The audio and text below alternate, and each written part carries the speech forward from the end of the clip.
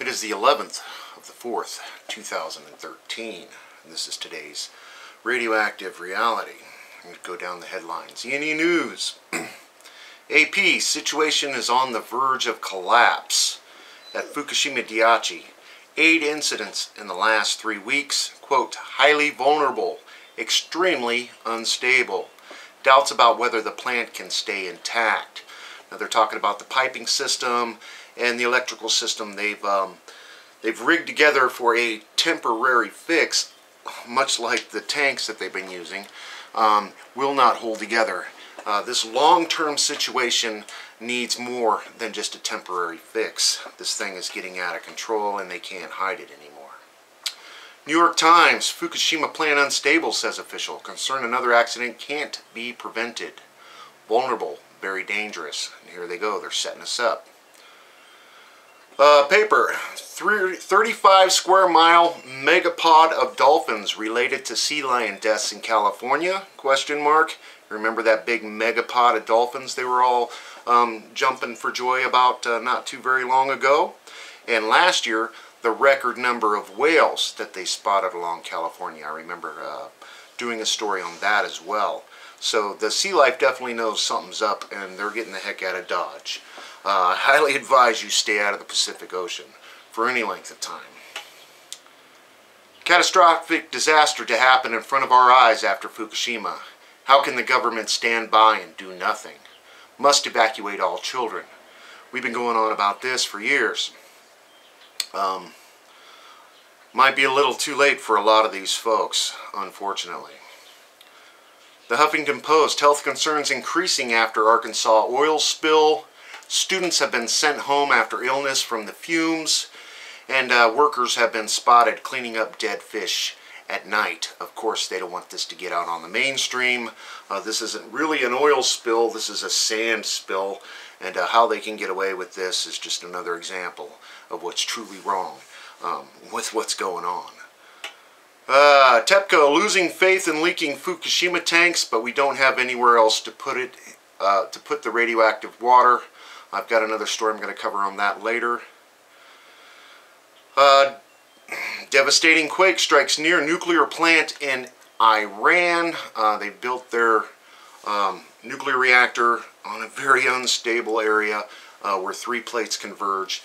Highly earthquake prone area. They're saying nothing, no damage happened to the nuclear reactor, but hundreds of buildings were destroyed in little towns around this place.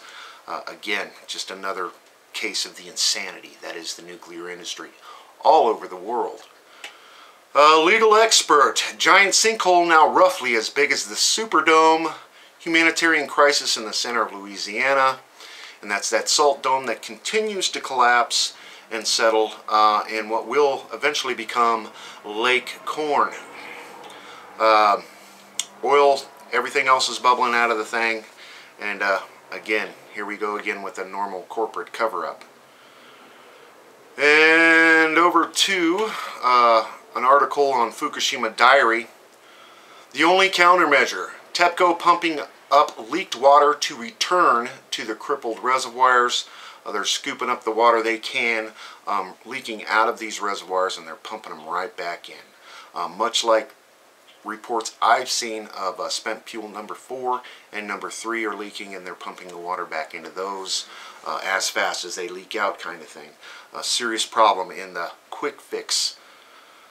About the major leak of highly contaminated water reservoir, TEPCO announced the press release. In a report, TEPCO states that they are pumping up the leaked water to return to crippled reservoirs, according to TEPCO.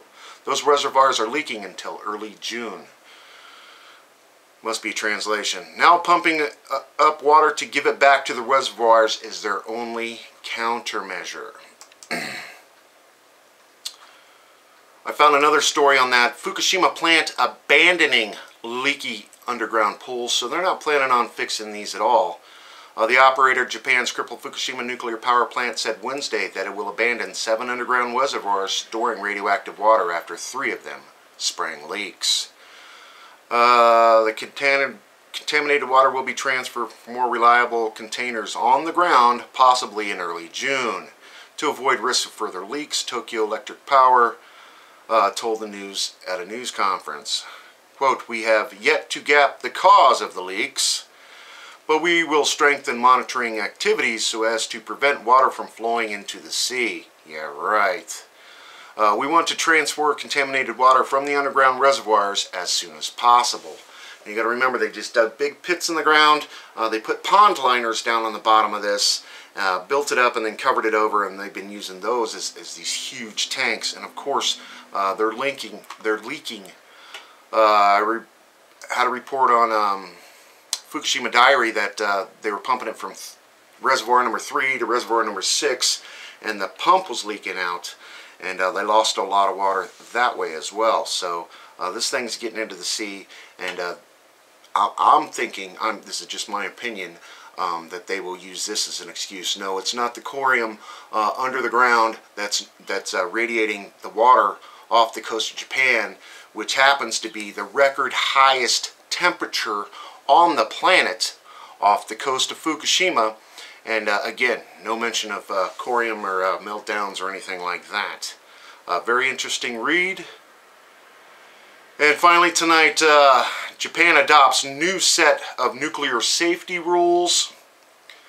On Wednesday, officials from Japan's Nuclear Regulation Authority approved a new set of nuclear safety guidelines for utilities to follow in order to prepare for emergencies and natural disasters. The new rules will go into effect in July. The rules are stricter in controlling how utilities prepare for serious accidents most will need to meet in order to restart any shutdown nuclear reactors. Next to the new guidelines will be updated after taking public opinion into account.